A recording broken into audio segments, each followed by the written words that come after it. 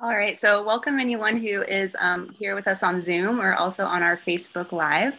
My name's Ash Good, and I'm here with First Matter Press, and we're here for our Convos in Cohort series. And I'm going to just begin today with a land acknowledgement.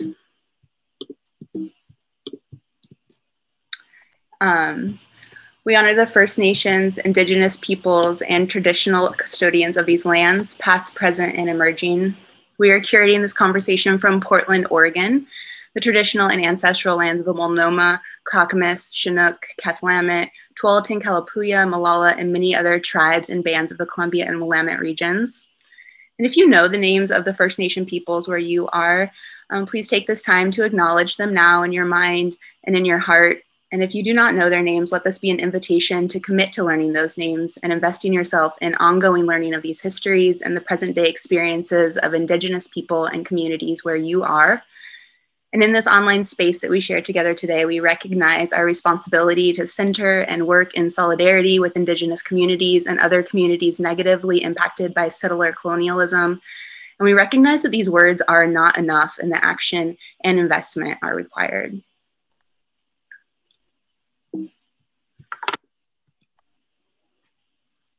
Just to tell you a little bit about First Matter Press, I'm one of the co-founding editors, and we were founded in 2018. Since then, we have 12 titles that are either available or in production. And our goal as a press is to dissolve publication barriers for first-time publishing poets and genre-bending writers.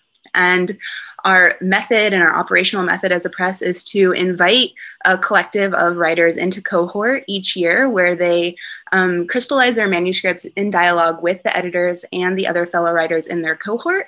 And they also collaborate with featured artists on original cover art. So for each year's release, we have one featured cover artist. And as you'll see the kind of assortment of cover arts that we've had in the past here. And we're really excited that we just a couple months ago received our nonprofit designation. So we're now officially a 501c3 nonprofit organization. And all of our authors maintain 100% copyrights and sales royalties for their work.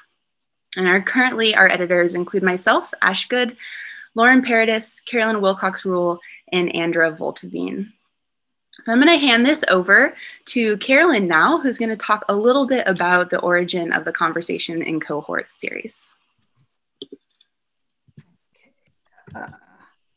Thanks, Ash.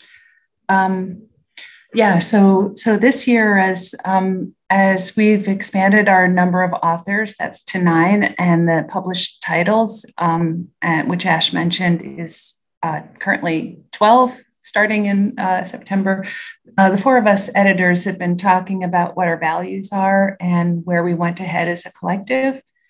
Our interest in community, both in our individual writing practices and as a press, has been a constant, and we've been actively exploring how we can foster community in our publishing life. Also this year, kind of at the same time, we've been working together with our 3 poets, Dan, Jessica, and Gabby, and have been really conscious of some common threads in the 3 manuscripts and talked often about how the books seem to be in conversation with each other. So we thought, since the books are talking to each other, then let's take this opportunity to get the poets together and have a conversation about their work and maybe some common themes in their writing practice. So this is how we kind of started this idea of having a series of talks. And I do want to say it's something of an experiment for us, but we're really hoping that we'll discover a lot of things about the 3 poets and their work, and maybe we'll also discover something for ourselves in our own writing practice. So now I'll just pass it over to Lauren to introduce our author in focus this evening. Hello, old and new friends. I'm just going to pause my video here in case I get glitchy. It's great to share this space with you and to introduce Dan Wiencek, the first author in our 2021 release. Dan is a poet, critic, and humorist who lives in Portland and whose work has appeared in Sou'wester, New Ohio Review, Timberline Review, and other publications. Roots Between Raindrops is his first collection of poems. I've had the honor of reading many of Dan's poems throughout their evolution and workshop over the years. Roots Between Raindrops is indeed a celebration of community, but more importantly, it is a testament to a poet's commitment to observation and craft. Without further ado, here's Dan. Thank you, Lauren. I'm going to be reading some selections from the book. The first is called The House as It Was. We drove beyond my tiny map into the city to the relatives I did not know. The steps were so tall. Their house smelled of old wood, chocolate dust, carpets of long memory. I blended into the corduroy sofa. There was yellow light on the walls, photographs of paintings, a plant, probably. I wandered, ignored and free, my parents' voices spilling out from behind a bright corner. An empty bedroom, slippers, drape hems, the hulks of furniture looming in the dim. A door leading to a back porch locked to me, buildings breathing exotic air. I populate this place with symbols it left me, a wardrobe pelted by clock ticks, floorboards that sighed under my young palms, the dreams of old wood. Where the fence was. A boy with a hollow bat pursuing a rabbit over the once border meets the empty post hole. The ankle sinks, shears, and the boy's wails dissolve in an expansive yard now without boundary, one shade of green mingling with another, as a sprinkler's incantations hold entropy at bay for one more afternoon.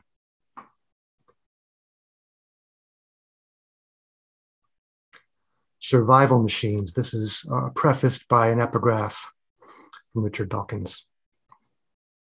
We are survival machines, robot vehicles blindly programmed to preserve the selfish molecules known as genes. This is a truth which still fills me with astonishment. From The Selfish Gene. I've challenged Superman to a cornhole match inside a subterranean parking garage. He wears his muscles on his shirt. Cars stretch in rows to impossible horizons as beanbags slap wood like gavel blows echoing. There is no crime this far below ground, only the contests we set ourselves. No one ever thought to ask whether cars made us evolve so that one day we might invent them. A pilgrim to Lourdes happening upon this place would fall to his knees.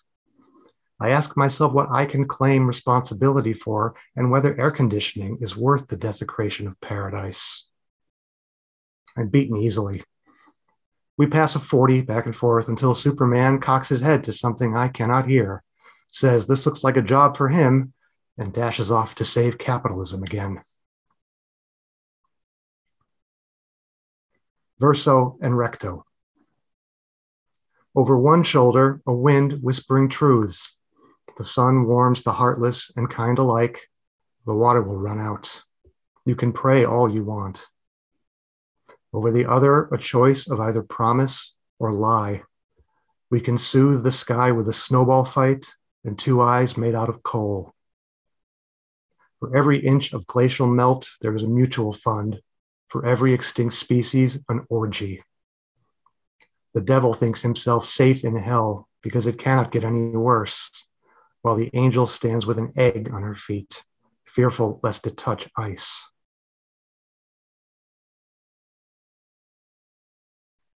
The bridge fell on some unrecorded night. Perhaps a car innocently swan dove between the stumps of its foundations and shattered the glassy floor, or a gull sought its reassuring breath only to pinch empty air in its talons. Draw a deep inverted sigh in tribute, cast off bits of living and non-living, and hold it all within until breath is a moment writhing in tweezers. And there had never been a bridge at all, the river remaining uncrossed by traffic. In the letting go, saw becomes seeing, and seeing becomes a hypothesis of gulls perched regally on cars protruding from still water.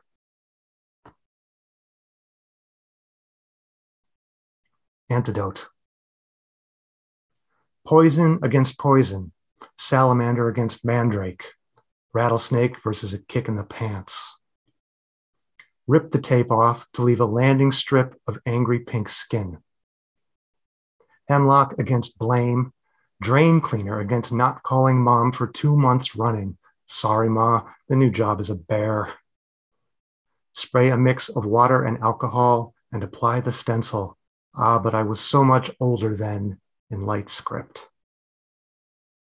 Cyanide against hepatitis C. Treat guilt over being a bad son with a poultice of mint, moldy bread, and shredded Father's Day cards.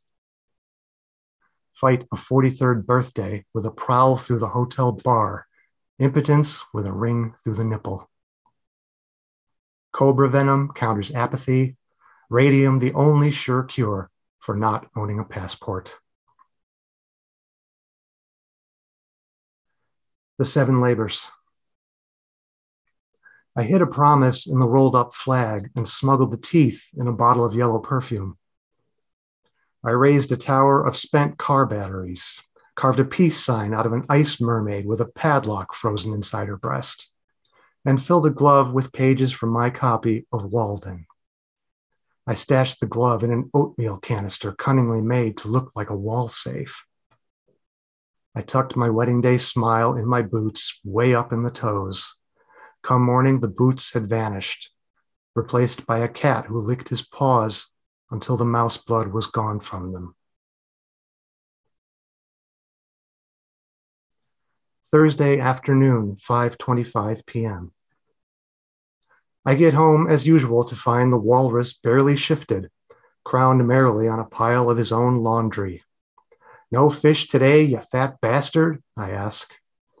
And he shimmies his mighty tail, rolls over, presents a dimpled flank, and goes on reading from my copy of House of Leaves. He cracked the spine. I hate it when the fat bastard cracks the spine. This time he is Jacob.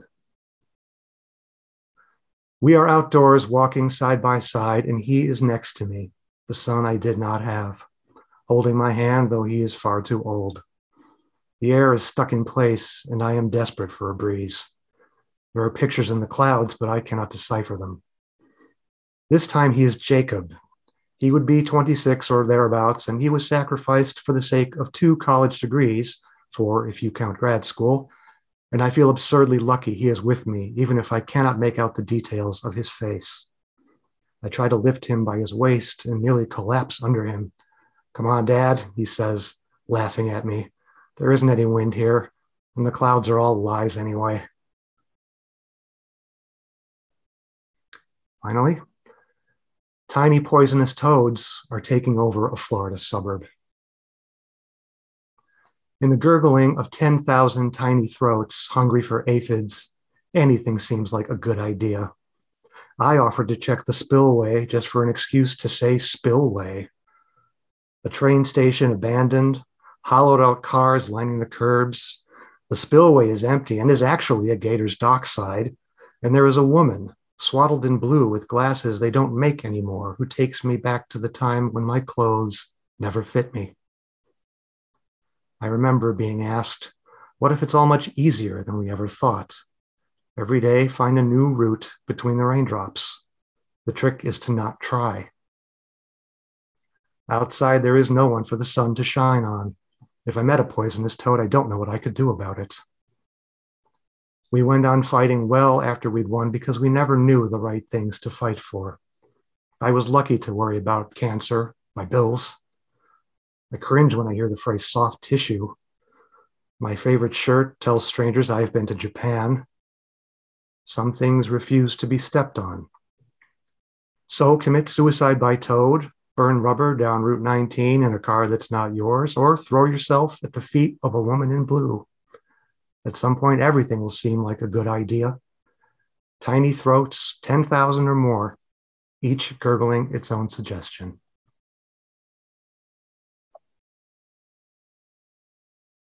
Thanks so much, Dan. We're now going to move into our conversation portion of the evening.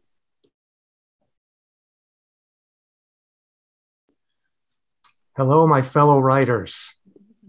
Hello. There you are. Hi. is Jessica's here. I'm sure if you had to dash off for a child emergency. So far, so good. All right. I think I got all you spotlighted now. So you're all up there. And I guess I'll just kick off this conversation with kind of an opening question for Dan, and then you all can take it from there. I was wondering if Dan could just speak a little bit to his process as a poet, and maybe a moment or an anecdote when you knew that you had a collection or a book on your hands as opposed to just a pile of poems. The first part of that could be a very long answer, and I don't want it to be. I will say my background was actually in prose. I did the full academic creative writing program deal, graduate and undergrad, and I was a fiction writer, a proser, we called ourselves, and sort of hacked away at that for a long time without making a great deal of progress, never really publishing anything. And some years ago, when I decided to sort of shake things up and write poems, I started to realize the poems were actually still kind of prose, still kind of stuck in the habits of prose and the sort of assumptions that I developed as a writer of that kind of work. And the process from that day to this has been to understand what poetry is, what it can be, and what I can be as a poet. And I think the way that ties into this particular collection is this work. Most of it is fairly recent. I joined Eastside Poets back in 4 years ago now, 5 years ago.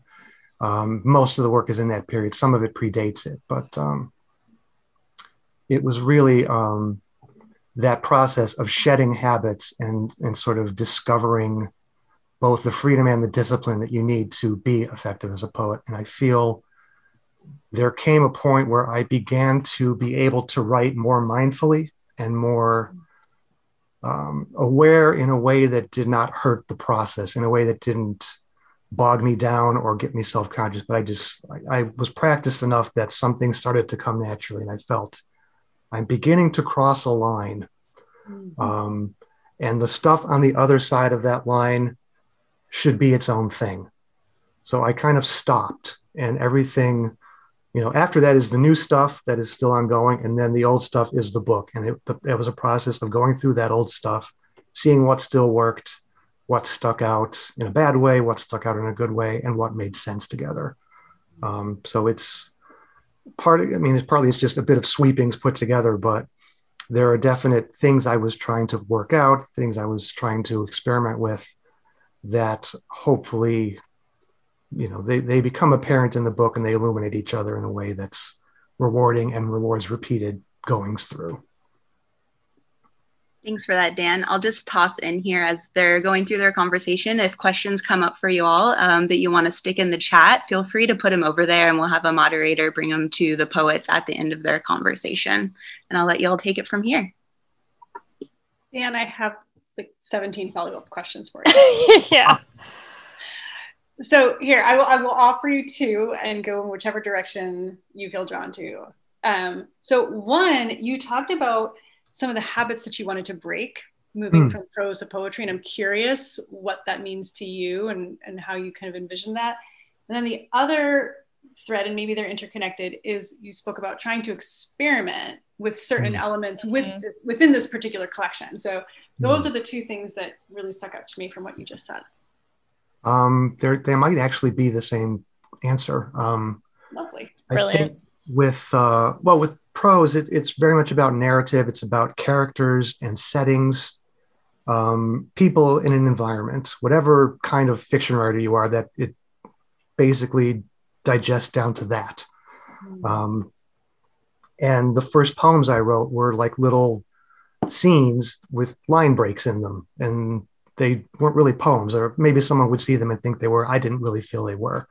So it was discovering, like, you don't have to have characters. You don't have to have a setting. You don't have to have a narrative. You don't have to have things happen in order. You can do anything as long as you are mindful of it and, can sort of figure out what you're doing. Never falling into the trap of being obscure for the sake of it, but you can do anything. So it was really just trying to chalk out the borders of those freedoms, limits, whatever, and working within them. And again, like responsibly playing with them, breaking them, but not hurting them in the process. Thanks, Dan. Break them, but don't hurt them. Yeah, as you've been talking, you've kind of like talked a little bit about this like sense of mindfulness around writing, and like I'm just kind of wondering like do you have like a mindfulness practice as you write, and like what does that look like for you? Mm-hmm. Like how do you cultivate that? Yeah, mindfulness is something like irrespective of the writing, I try to be good with. I mean, I am very much a head in the clouds person, which is the opposite of mindful. With the writing, and I don't know, you guys, I'd like to hear your take on this, but I think when it works, you go into this space where you are both observing yourself and being in the moment at the same time. And you know it's working, but it's like you don't drop the pins or the plates, you keep them all in the air. And I think that partly is a result of practice, and it's a form of hypnotizing yourself. It's a form of cognition you can learn, but it's the blessing of the writer gods who, on this day, I will give you a poem, and don't screw it up on me. I don't know. Does that resonate with how you guys work? That liminal space, yeah, for sure. Right, there's like a tension between kind of how loose my mind needs to be and how how bound it needs to be, and it is a really satisfying space. And even when I dip out of that, knowing that it was there is often enough to get me to sit down again and give it another shot. I definitely go ahead, Dan. I was saying, I read years ago, someone, it might have actually been Agatha Christie, weirdly enough, but someone said like a professional writer is someone who writes even when they don't feel like it. And I don't do this as my profession, but I do observe, like, even if I don't feel like it, sometimes I make myself sit down and try to just bring something out. And a lot of times you still can. Definitely. So, go ahead, Gabby. I wanted to hear what you had to say. Yeah, for me, it's like I experience it like a flow state almost, I think. Like it's like and I think when I was first writing, I would tap into it kind of willy-nilly. And I wouldn't really sort of like throwing darts at the wall. Like, I don't know, am I gonna get into that space? And sort of like what you're saying, Jessica, like, it's like almost like there's like a container, and like, it's like I get inside the container and then I let the flow happen in the container, like in the boundaried space. And then similarly, Dan, it's like pursuing that even when it doesn't feel like it's coming easily. Right. And like, but then also I have this, I don't know if anybody else has this experience, but like poems come to me at the most inconvenient times. Like I'm driving or like, I'm doing something, and it's like, I'll get like a little download. And then sometimes I have to let it go. I actually can't sit down to write it. And then I just have to trust that it'll come back in a different form later, or like I'll pick up the pieces of some thread of it. Yeah, it's very interesting. Yeah, I have a lot of notes on my phone that I took at midnight when just before you're falling asleep, like, oh, I can't let that go. Right. Kim Adonizio writes about poets living in many directions, right? And writers living in many directions. And I've always appreciated that, because for me, that's kind of counter to this myth about like the suffering artist who locks themselves in their room and stares at the ceiling and says like, come to me, poems, and there was something really affirming about that for me, because there was something really, such clear permission to be in the world as a writer, and lots of different ways of being in the world. And when I think about that notes function, I don't know if you've all listened to the Anthropocene Reviewed by John Green, but he reviews the notes function. He reviews aspects of the human-centered experience on a 5-star scale. And one of them is the notes function. And I think about how many notes I have on my phone for poems that may or may not manifest, but I don't know. Those two things cross my mind. I love going back and thinking, why on earth did I write that down? That is awful.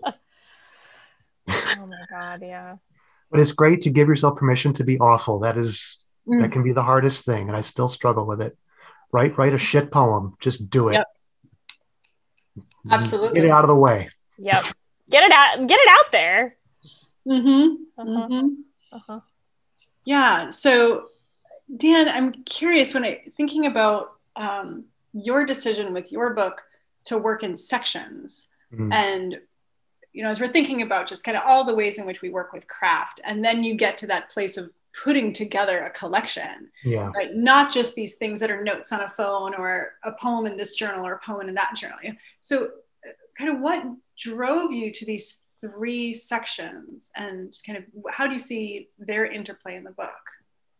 It was part of it was just almost a defensive decision. Like, there are so many obviously overlapping pieces that if I don't organize them, it'll almost look like I'm just repeating myself rather than presenting a sort of a varied look at one particular thing.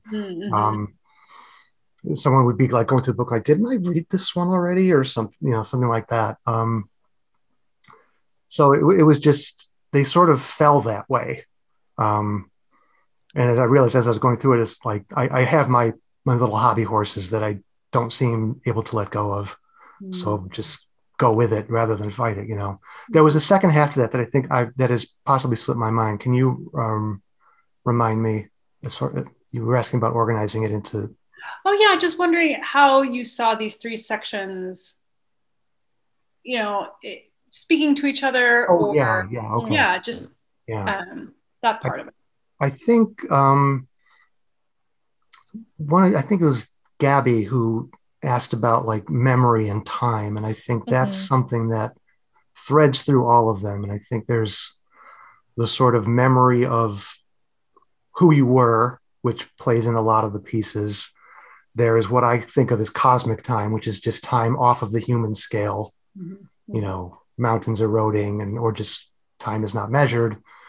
And then there is the subversion of it, where maybe everything happens at once, or things happen backwards, or stuff that's kind of the experimental side of it, if you like, just trying to explore other ways of just thinking about how you move through the world, how you experience your own life. So I think you can get very explicit views of that in the sections, but I think they all sort of play off each other in a way. I think they are stronger together than they would be separately in that sense. Yeah. Thanks, Dan. Yeah. Hearing about that. Gabby, I know, did you have anything else you wanted to ask about in terms of that memory and time and that aspect of Dan's work that you've been thinking about? Yeah, I think I'm curious about, like, this is sort of another piece I think that I asked you about as well, that I feel like kind of threads in with this, is like just that the interplay between like kind of realism and the fantastical and time, and things are kind of liminal, but then they're also really rooted in reality. And I noticed that a lot of your poems seem to kind of move in and out of those spaces. And I'm just sort of curious, like, what inspires you to do that? Like, what kind of, what's moving through you when you're like, oh yeah, okay, I'm going to move from here to here. And like, yeah. I was thinking about this, and because I sort of figured out for myself, and I think it's kind of a rebellion against this universe of these unbreakable rules of cause and effect and logic and time going from past to present to future. And our brains kind of impose this order on the world, and I want to break that and throw people's brains for a loop, not in a shocking way, but in a way that just, because I think I used to read a lot of surrealism years ago, and what I got to like about it is, I think if you can serve up the right image, or sort of serve something up in a way that confounds those expectations of cause and effect, narrative, whatever, you kind of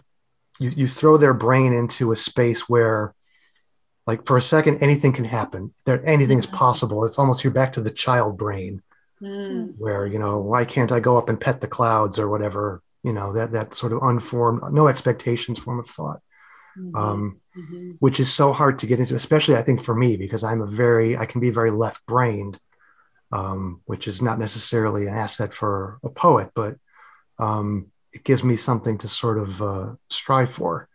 But I think it's wanting to sort of create this sort of shock that's not shocking, but more delightful shocking. Like maybe you'll go, oh, I hadn't thought of that. I hadn't imagined that in that way before. I think that's a great thing to give to people.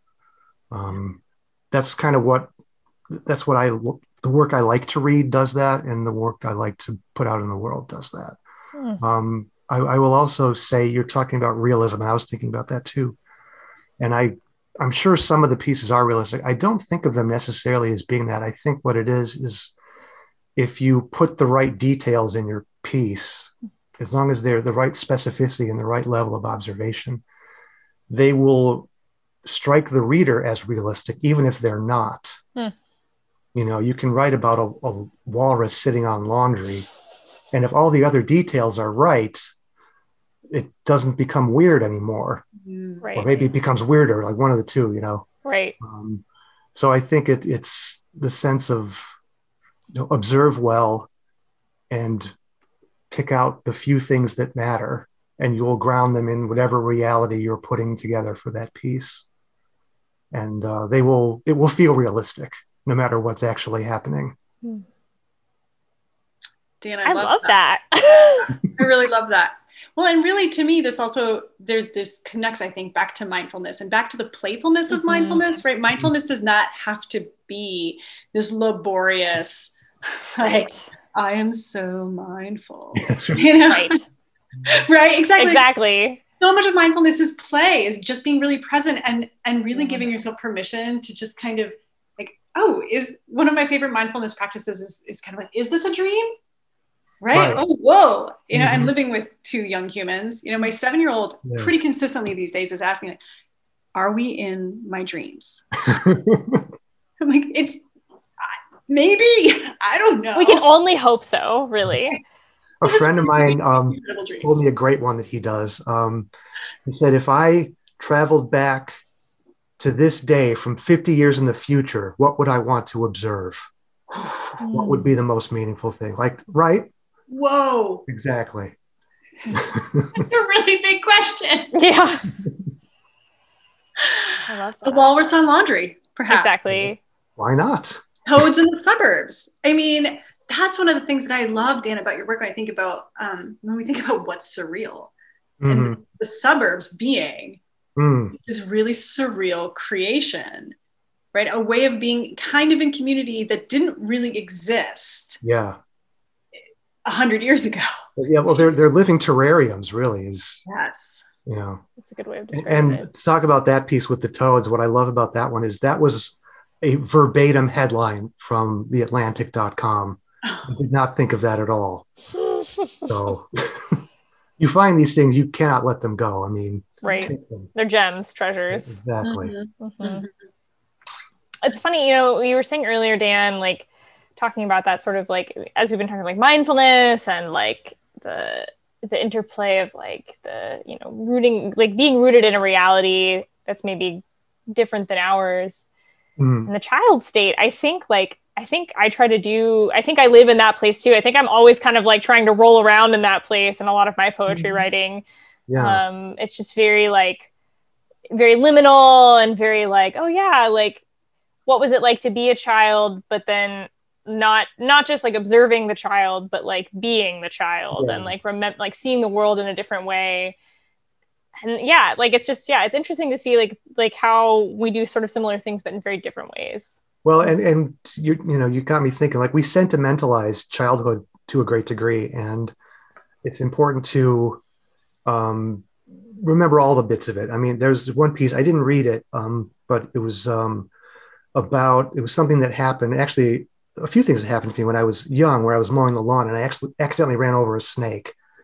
And my, whatever I was, 12-year-old self just went, oh, that's kind of cool. Not like that the thing died, but like that just happened, you know, never did that before, you know, and that sort of innocence has lots of facets to it. Right. And childhood wonder can encompass a lot of things. And part of the effort is to be open to all of those things, even if they might make you go, ooh, really? That's all right. There's nothing wrong with that. Yeah. Right. It's like holding the multiplicity and like the dichotomy of being alive. Like this is true and this is true. Yes, exactly. And even if they contradict, that's totally valid. Right. Mm. And Dan, I feel that in your work, I really feel and again, you know, just observing two young humans navigate the world, and there the surprise, the fear, the joy, all of these things happening often at the same time.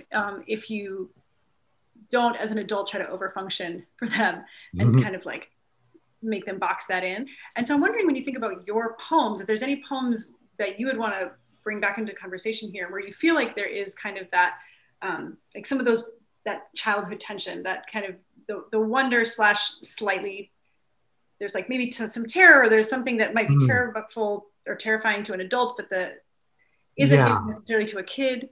I'm also going to shift my light for a second. So I'm going to pass the baton to you on that one. Very moody, actually. No, but that piece I was talking about mowing the lawn, there's another image in there about lifting a dog's tail to see what would happen, which again is an early memory of mine, when we had a dog, and I just, as a child, would like, oh, wonder what this does. And when I read that out, I mean, I got some, you know, the feedback came in and people were just like, ooh, you know, it reads as cruel on the page, and it's sort of unthinking rather than cruel. I think cruel has intention to it. I think it's just this, again, it's that flip side of innocence of, I want to see what happens. Right. And it may not be, you know, that is how you learn. Unfortunately, or fortunately, whatever, shouldn't judge it. That's the one that mainly I'm pleased with that one because of the way it does that. I'm trying to think of the other one. I think the one that I read about the going back to the house and running around and crawling on the bedroom floor and all that stuff, kind of gets into that space where memory sort of becomes intentional, and what actually happened becomes blurred with what I feel happened or what I feel must have happened, because I have these images and they mean this to me. So therefore you're almost forensically reconstructing your own past and living in it at the same moment. So that's it. Yeah. It sort of mingles with that childhood innocence. There's also the adult who is bringing intention to it and trying to, you know, because it's hard not to sort of inhabit it or to shape it to some agenda that you have. Even if the agenda is to not shape it, you know what I'm saying? Kind of like, it sounds a little bit like time traveling between different mind states, right? There's like child mind and adult mind, and it's like inhabiting those things differently. I like that. Okay, I have a very specific poem, Dan, that I just want you to talk about because I'm just really curious about it. That's cool. Would you talk a little bit about Bruising Primary Fight?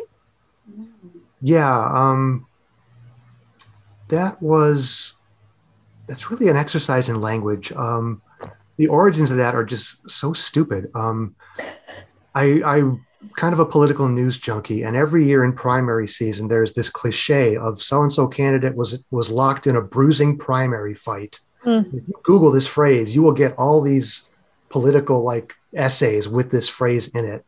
And I kept seeing it, and I wanted to like rescue it and actually like imagine like a gladiatorial contest of primary hues where they're embodied by something, and what do they do? And it doesn't thoroughly hold together. I mean, it's a little ridiculous and it's a little you know, Tangerine and Saffron sleeping with each other's spouses. I don't know why they do that. Sky throwing itself in people's faces, you know, it just felt a place to let some energies run riot and be what they wanted to be, and have fun, honestly, doing it. The one thing I will say that piece does that isn't necessarily remarked upon is there's a line, in the absence that is whiteness, in the culmination that is blackness. Though that is simple reference to the fact that white is the absence of all hues and black is all the hues put together.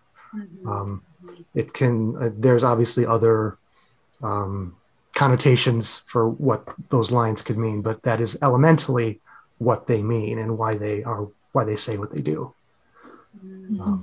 I don't know. I mean, I'd be curious to know what you thought of it, if you wanted to bring it up in particular, and if I shattered what you were starting to form. I just, there's something about that one in particular, I think, that just really captured my imagination. I think I love like personifying like colors. Yeah. It feels really whimsical. I would say. Let me ask you guys, how many of your pieces start with a title? Ooh, almost none. Yeah. I'm a late titler. What about you, Gabby? Yeah, they don't usually. The title usually comes later. I usually pull it out of the poem, or a lot of times the first line gets promoted to title. Yeah. So the title is stupid. Just take the first line and let that be the title. But I'm working that one hard these days. Yeah.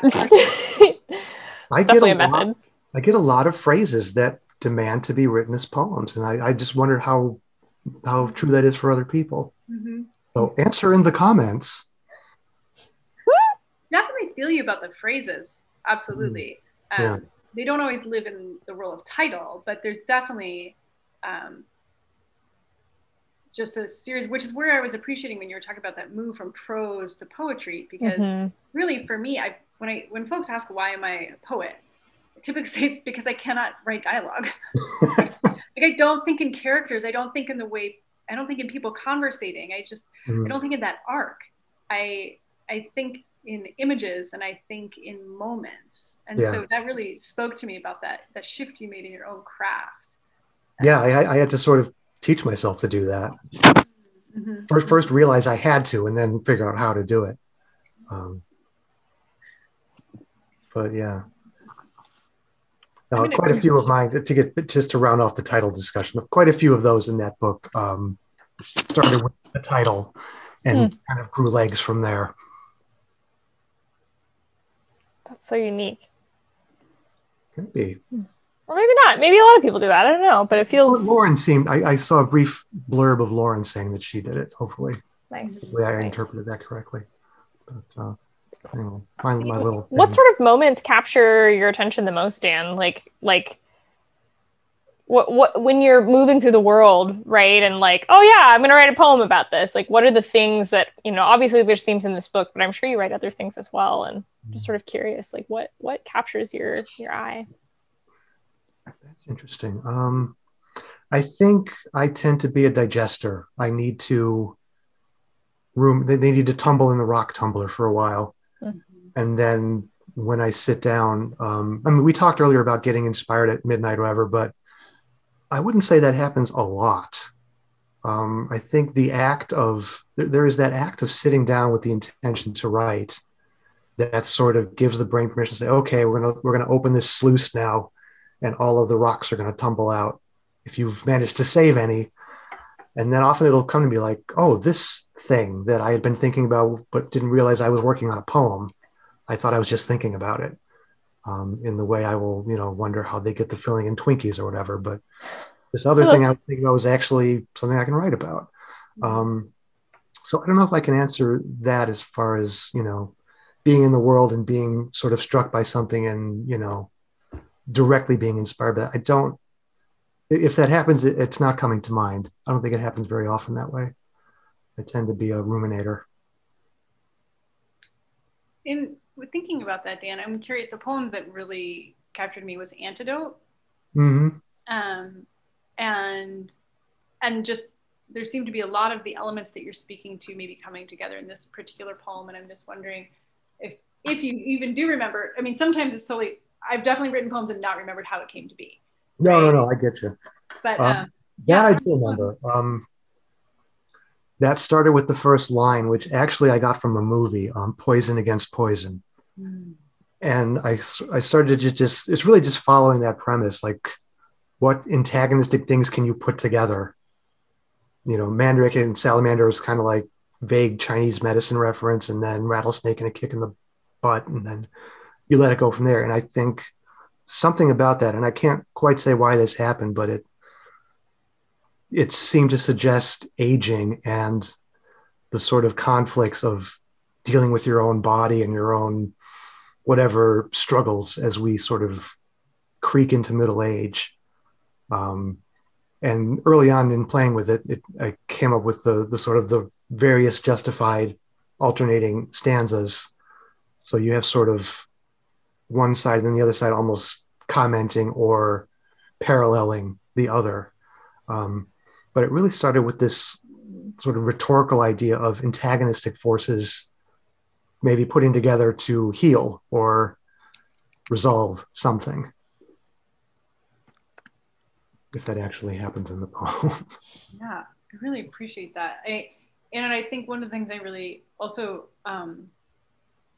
there are maybe some ways in which your prose writer life, it seemed to work really well in this poem. The little moments of dialogue that you capture, there is a little bit of a character arc, there's some character development, but not in a way to me that feels prosaic. It does feel very deeply poetic. It just, I don't know, it seemed like the elements came together really well in this poem, at least from my reading of it. Back when I was a fiction writer, I actually used to like dialogue. That was one of my favorite things to do. And I don't feel it works often in my work.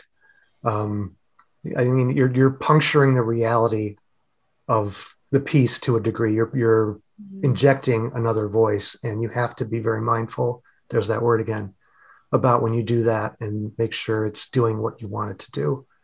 But yeah, when I can, it's fun to just get it exactly right in a very tiny space.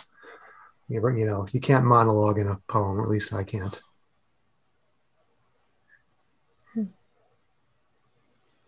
I mean, it's interesting, Jess, because I know I've seen a fair amount of your work, and there's an element of monologue in your work. I mean, there is not often the contrasting voice, but there is the definite tangible voice. It's not an anonymous speaker in the clouds. It's, you know, I won't necessarily say it's you, but it feels like you to me. It's definitely a pretty unabashedly first person. Yes. No question about this is an identity. This is not some, like I said, voice in the clouds, which I like that quality a lot. Yeah. Well, thanks. Well, I love the way that you have some of this third person interplay, and then you bring in this you voice sometimes too, where you reference this you or this she sometimes in some of your work. And so I like the range of voices that come into your collection. Yeah, thank you. Yeah, it feels it's a way of, I think we talked about that in workshop one time about suddenly throwing in a third person pronoun to sort of send it in a new direction or add something to it. And it's like, you got to be careful about that too. Don't do it just because you're stuck. But you can do it in a way that actually, you know, illuminates what comes before it and improves it. So yeah, that is the balance to strike with that, I think. Absolutely. Gabby, is there anything when you think about your work, when you think about this interplay of voices that comes to the surface for you? I feel like I've been thinking about this a little bit recently. I mean, a lot of my poems and the things that I write are from experiences that I have, and that it feels like there are very particular voices that want to come forth and share. And I think that I'll be honest, like I'm not like an English major in any sort of way, and so it's hard for me even to describe like what it is that I'm doing exactly. But it's like it's like, yeah, all these different voices. And sometimes it's like the describing of those voices, and sometimes it's the voices themselves.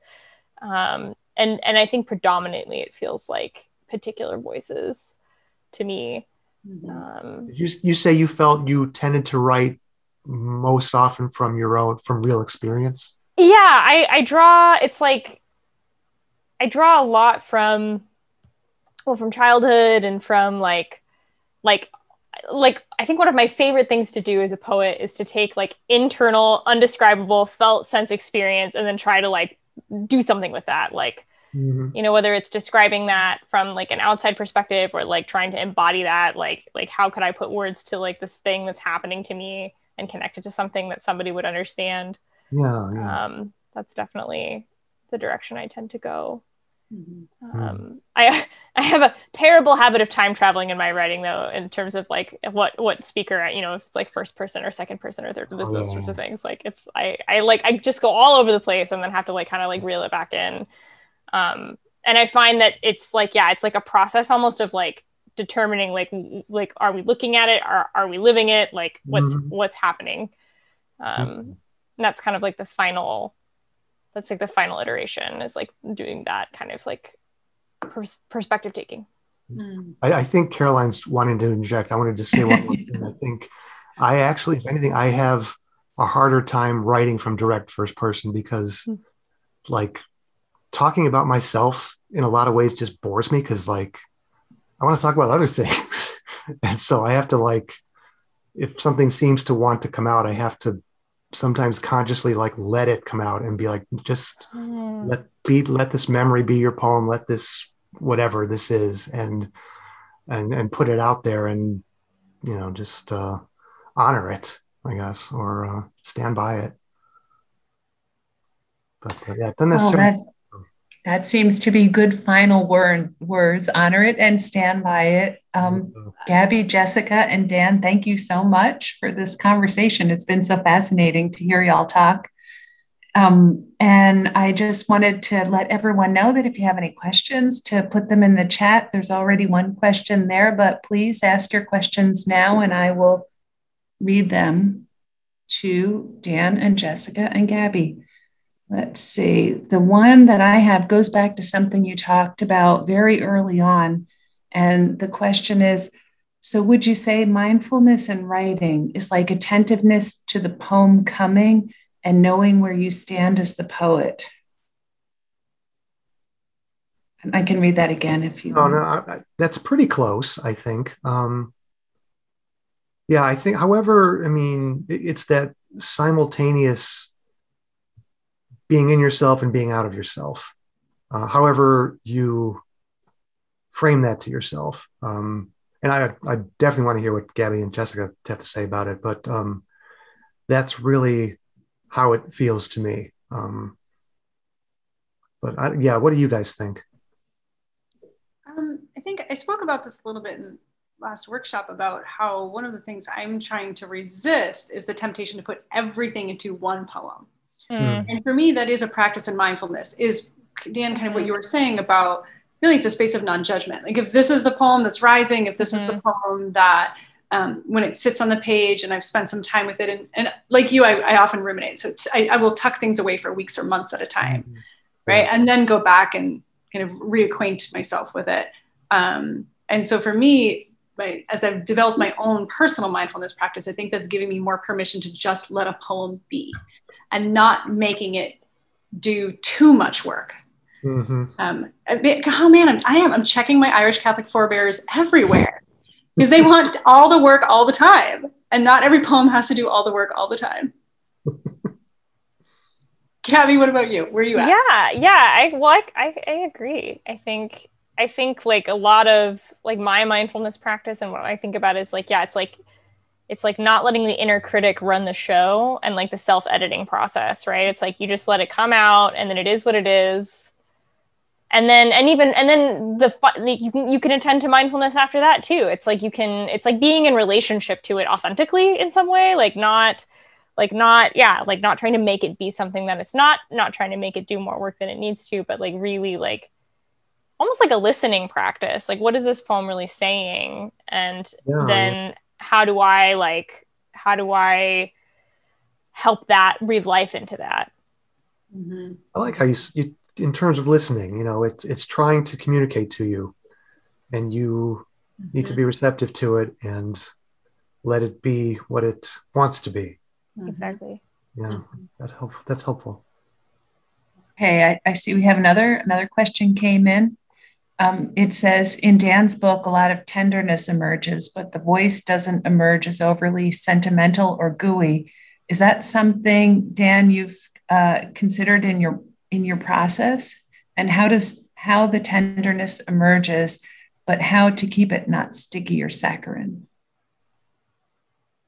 I think it really just comes down to being both cynical and just wanting everybody to love everybody, you know. Both of those poles are in me. I have the impulse of a parodist a lot of times, and a lot of what I write will start out almost like making fun of something because that's what my mind just goes to. But at the same time, I don't want to denigrate things just, you know, for no purpose or introduce bad vibes into the world. So I think there's a natural seesawing of those impulses that kind of comes out in the work and gives it that sort of, you know, like hopefully not sentimental, but you know, not cold either. The art of the loving roast. I like that. I'll take that. Well, and Dan, I will say, I just wanted to note that in the way in which you do, when I think about the suburbs, when I think about the way you like are reflecting back on childhood, even kind of some of these moments that you capture, you know, like the house party, you know, just these gatherings that could really go into a position of like incredible judgment or critique, and you don't go there. You might have some humor, or you might have a little bit of kind of like really, is this what it's about? Really? But not cruel. And I really appreciate that. That is one thing that I will say is one of my niches in the workshop, in our dynamic, is I am the one who is like, don't judge in this poem, like whoever I'm reading, you know, let the thing be and let the reader decide that it's a bad thing or a good thing. Yeah, that's something I feel very naturally. I don't have to think about it much anymore because it's just how you're supposed to do it, I think. Maybe that's a gift of your left brain. Yes. Patting lefty there. To me, it sort of feels like you're not afraid to like look in the shadowy corners, but you don't highlight the shadowy content. Like it's like you're there and you're like observing it.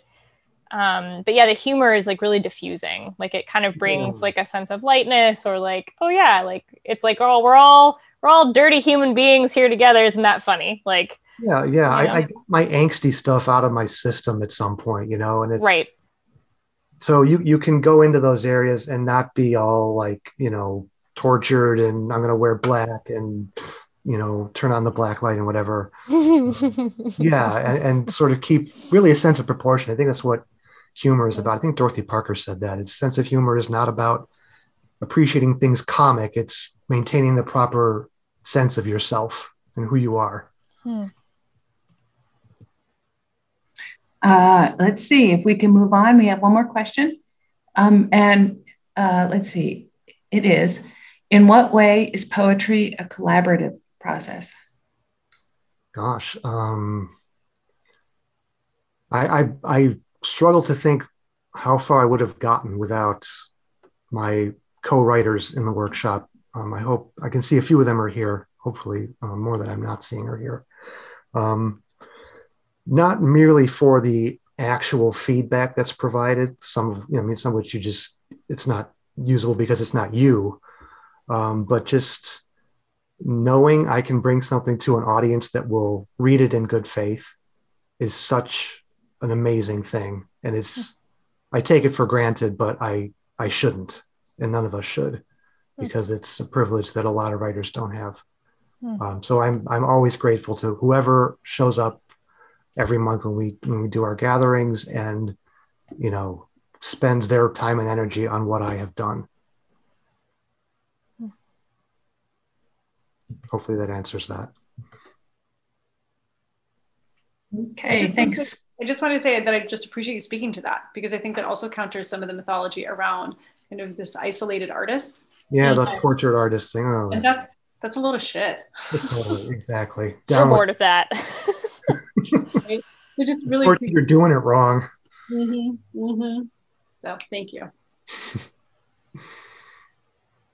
Cool. And I guess since we're wrapping up, you two, Gabby and Jessica, super 1,000 thanks for reading it and having all these great questions and observations and giving me the chance to actually think about what I do, because I don't do that very often. So I think it's so cool. I can't wait to return the favor in the next couple of months for you two. Yeah, such a pleasure, Dan.